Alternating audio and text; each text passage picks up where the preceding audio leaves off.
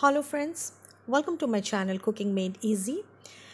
Uh, Friends, I just wanted to tell you one thing. 90% of my viewers are not my subscribers. So I just request you all to please subscribe my channel. Well, today I will be making Methi Matar Malai. For that, I have taken methi leaves. I have washed them very nicely and finely chopped them. I have taken only the leaves, not the stem. And you have to wash them very nicely. And then I have taken boiled green peas. But if you wish, you can take raw green peas also. I have boiled them in microwave, normal, full power for 7 minutes.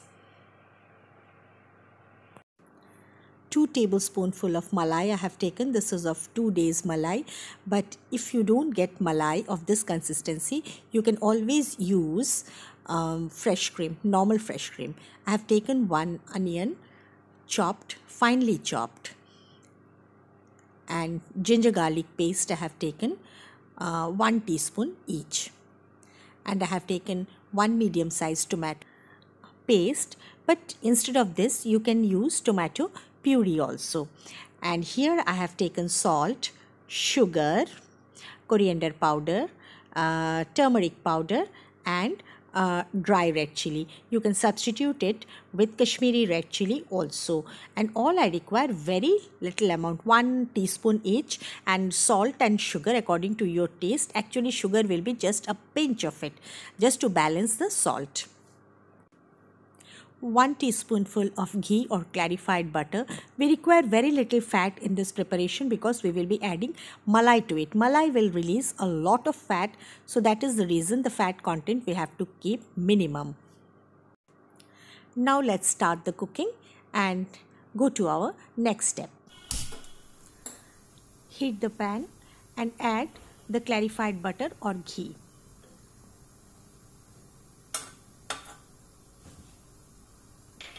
We need not to burn them, and just add the methi leaves to it. A good mix at high flame. After frying a minute or two, I'll just cover it for some time. After 5 minutes, I will be adding a little bit of salt to it, and do not add too much of salt because methi leaves contain a lot of salt. It has released some water, so I will be frying it for another 1 or 2 minutes. In the meantime, I will be mixing my malai and I'll soften it. The malai has become enough soft now. Just look at it, it's quite soft now.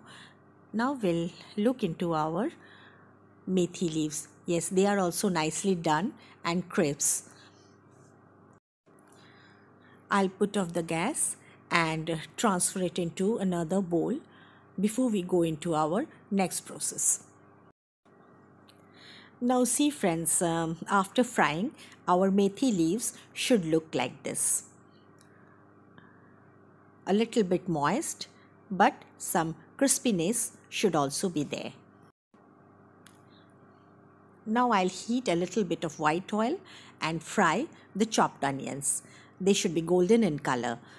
In moderate flame I will be frying it so that it consumes less oil. Now I will be preparing a mixture. To my tomato paste, I will be adding the ginger garlic paste, salt, sugar, and all the powdered spices. After mixing everything, it will look like this. Now back to our onion. They are nicely fried. They are golden in color and the rawness has totally gone. Now to this I will be adding the mixture that I have prepared.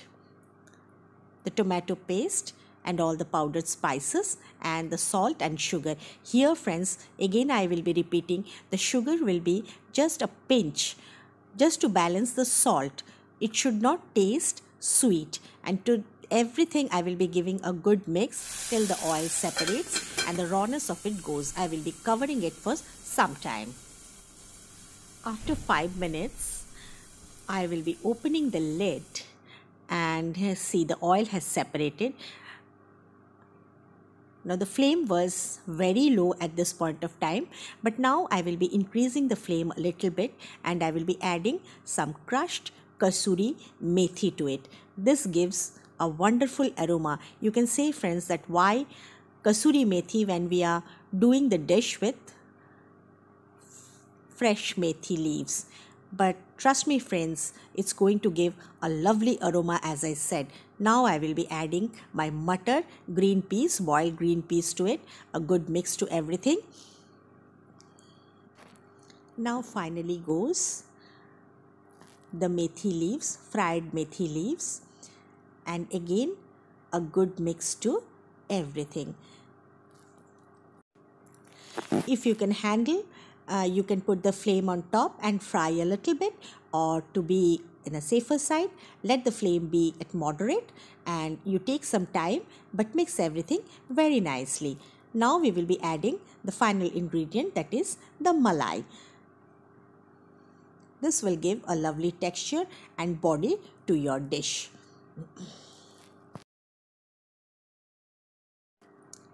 Now at this point of time, be very careful about the flame.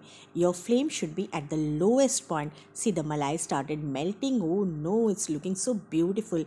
Now here you have to gently mix everything, and remember, friends, the flame of your gas stove has to be minimum.